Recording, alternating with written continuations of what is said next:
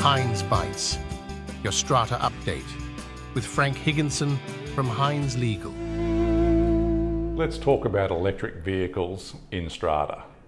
This is becoming a very big issue in terms of people asking to be able to charge their vehicles. Now, I suppose the starting point for me is, what should a body corporate do?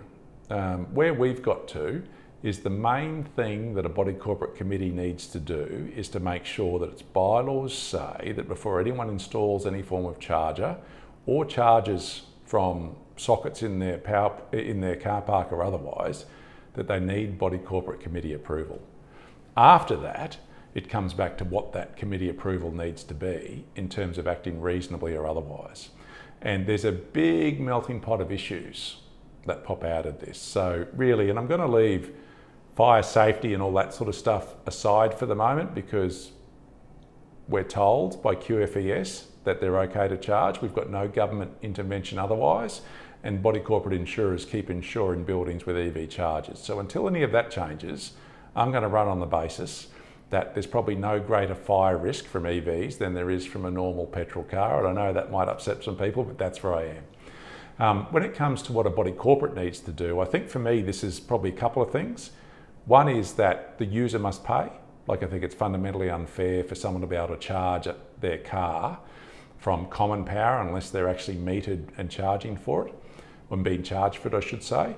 The other thing is that when the body corporate allows chargers to be installed, it's got to make sure that there's the ability for everyone to be able to access that same right in due course.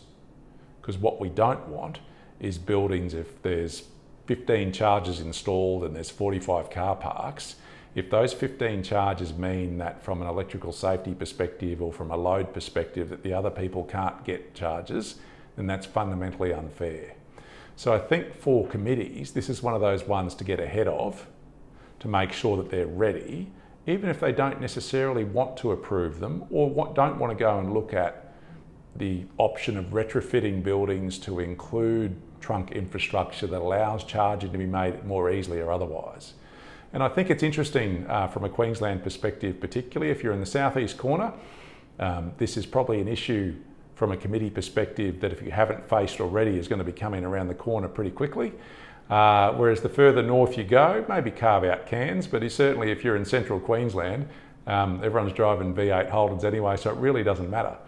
But from an EV side of things, it really is a matter of making sure that your bylaws are ready for that inevitable request when it does arrive, because, ladies and gentlemen, it is coming. So if you need help looking at your bylaws, please reach out.